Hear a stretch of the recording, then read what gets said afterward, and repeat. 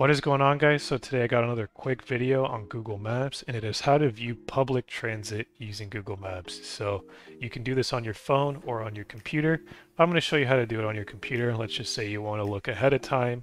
You can use your computer for this as well. So I'm on Google Maps here, and I'm in London, Ontario, taking a look at this. Well, I'm taking a look at London, Ontario. I don't live here, but I just know that this is a city that has no streetcars, no subways, and it just has bus routes. So I'm going to show you what that looks like. Then we're going to go to Toronto and we're going to see other kinds of transportation or transit that's shown. So how to view it anyways, you got to go to the bottom left here on layers.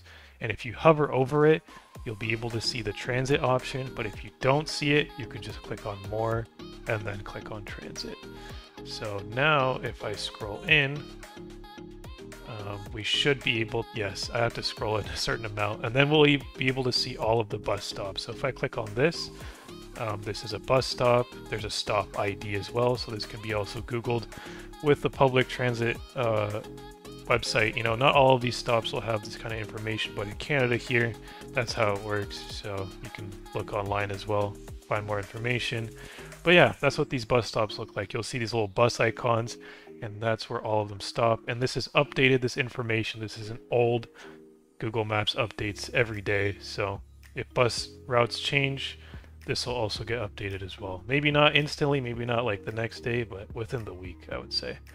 So scrolling out, let's go take a look at Toronto, where there's much more transit. And already you can take a look and see there's way more. So green, this is the subway. If you just click on it, you'll be able to see this is a subway route, and it gives you more information this way too.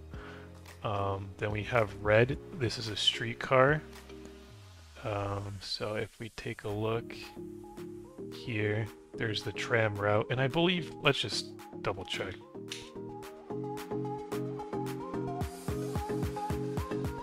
Yeah, so it's a streetcar. There we go. That's what I thought. Just wanted to make sure I'm not giving you guys false info. But if you close out of this, you'll be able to see lots of streetcar.